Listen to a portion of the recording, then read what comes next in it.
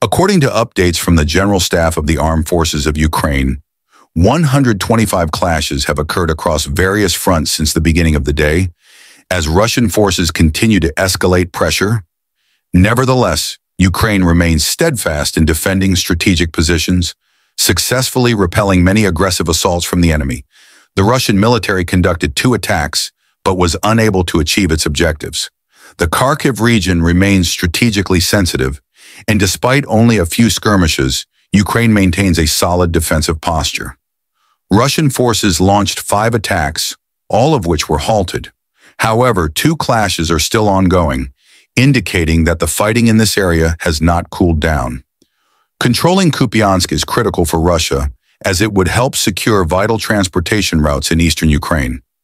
This area has recorded 23 clashes, making it one of the hottest spots currently, with 4 skirmishes still in progress.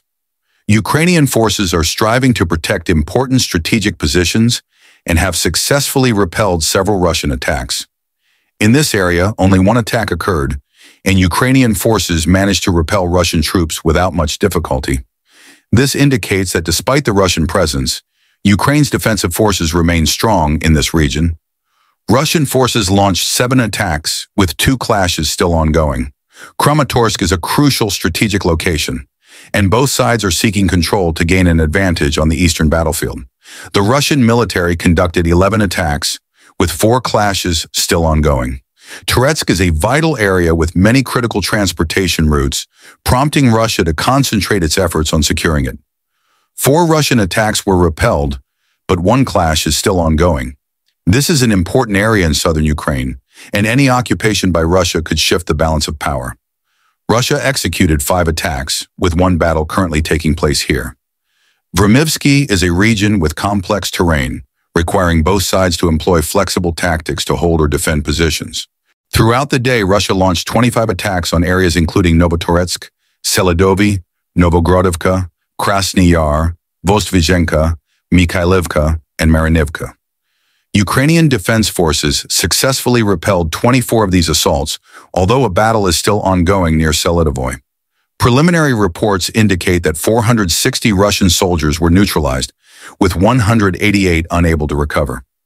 Additionally, Ukraine destroyed 2 armored vehicles, 11 military vehicles, and damaged various other Russian military equipment, including 1 tank, 1 armored vehicle, 7 artillery systems, and 9 military vehicles. Russia conducted 20 attacks and attempts to breach Ukrainian defenses in the areas of Zhelany Drogi, Sukharini, Gorgievka, Kostiantynivka, Katarinivka, and Hernik. 13 clashes have concluded, but 7 others are still ongoing. Reports indicate that Russian personnel losses in this direction reached 100, including those wounded and unrecoverable. Ukraine also destroyed 4 Russian armored vehicles. The Kursk region also saw an escalation today as Russian air forces continued airstrikes on villages and cities there. Reports indicate that Russia used guided bombs to target locations, causing significant damage to infrastructure and homes in the area. It is clear that Russian forces are attempting to intensify their attacks in key areas such as Lyman, Kupiansk, Pokrovsky, and Kharkiv.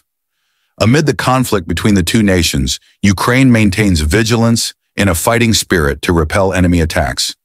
Ukraine has demonstrated strong defensive capabilities and even organized powerful counteroffensives, inflicting heavy losses on the adversary.